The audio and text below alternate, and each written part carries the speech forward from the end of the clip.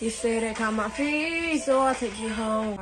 Everyone has been asking, you know, what they like, if they gonna you're right, they gonna try to take away the secret so your parents like. How did you learn your English? I know you're gonna be upset, you know it, but you gotta listen. And can you share some of your ways to learn English? Yes. Hello everyone, welcome back to my channel. I'm Chen here. Right now, I think it's been a couple of weeks that I don't upload any contents of learning English, and that's why I'm here today.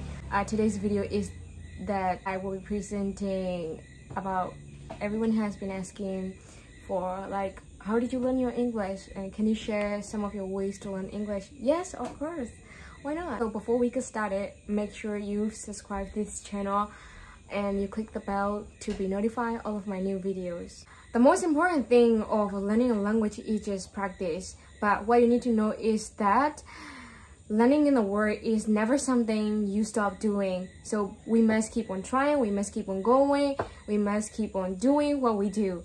Yeah, to be honest, I couldn't speak in English very fluently before I was a vlogger, but when making vlogs, I decided to try to speak in English, and then in that way, I got fluent speaking in English from that time, I think so. I feel like studying is a big responsibility for you, and it is natural that you will get depressed and not want to study anymore. I understand you, so let me help you in my ways. Actually, I've been good at English since I was child, especially I've been good at grammar.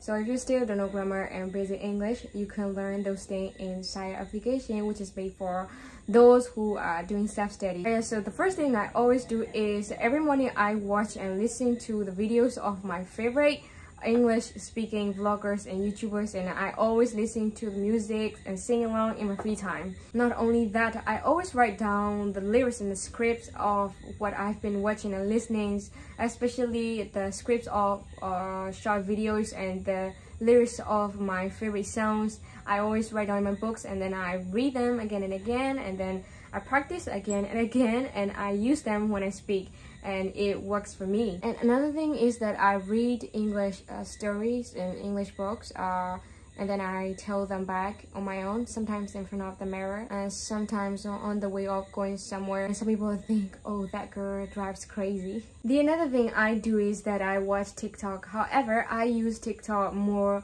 for advantage than for fun, and I follow the people, especially native people, for learning English, and sometimes I repeat after them to practice my English. At least I practice one video a day.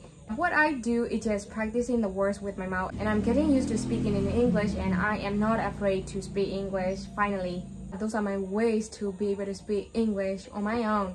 And I'm still doing self-study, and I'm also using the Saya app to improve my English better, and you can learn English from the basic to advanced level in the Saya application, and then you don't need to worry for not understanding. Local teachers have explained it.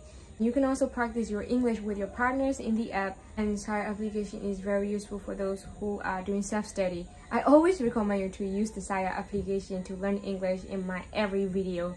And I hope you like this video. Thank you for watching my video, and I'm saying goodbye.